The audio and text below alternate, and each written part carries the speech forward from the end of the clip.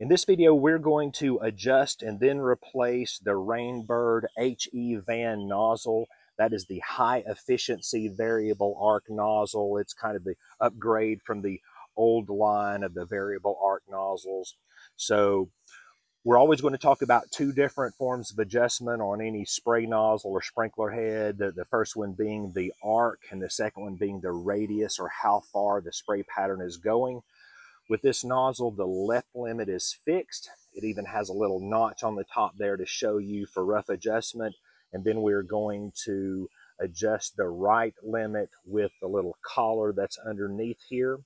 And then we will adjust the radius with the little screw that's on top here. So what we're going to do is grab the shaft here. Remember, this is probably going to be ground level. So we're going to be grabbing the shaft here to adjust our left limit. And most of these spray heads have some kind of ratchet action to it. So we're going to put our adjustment there, and then we're going to fine tune our right side. You'll notice that the little collar on this one is a little harder to turn than on the previous line of nozzles, the Van nozzles. So that's how we set our left and right limits.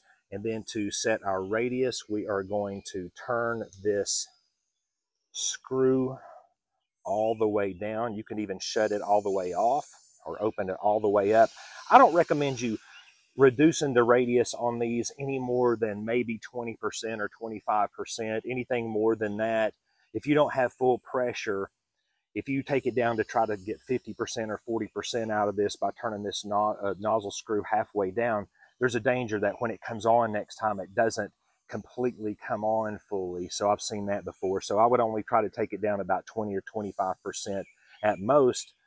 And I just want to mention also that with this collar here, you can turn this all the way off or open this up all the way to 360. So it's a true variable arc, and you get 0 to 360. So let's talk about changing the nozzle. If you've got a clogged one and you want to put a fresh new nozzle on it, what I would do is I would get a Rainbird spray head tool. If you do your own work or you do this for a living, I would recommend you keep several of these on the truck so that you can flush these nozzles out. It's not good enough just to replace the nozzle.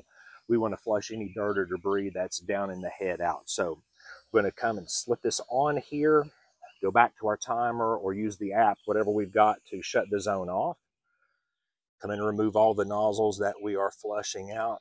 I'm going to take and toss the old nozzle and filter. We go back to the timer, turn our zone on just enough for maybe 10 or 15 seconds just to flush out any debris that's down in there. Shut it back off.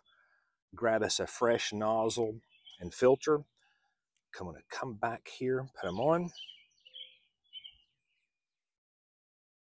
Okay, now we can remove our clamp and look at the little notch on our head to get a rough adjustment of what we want there. And you can also rough adjust this. You know, you can see there's a little flat place on there, and you can feel it with your finger. It's there to do that and do a rough adjust on there. So let's go back to the timer, turn it on, and now we're going to do our fine-tune adjustment on it, put our limits exactly where we want on the left side by using the ratchet action, and on the right side by using our collar here. And then if we need to shorten this up, we can use our Rainbird tool and then run this nozzle down in there. And we're done.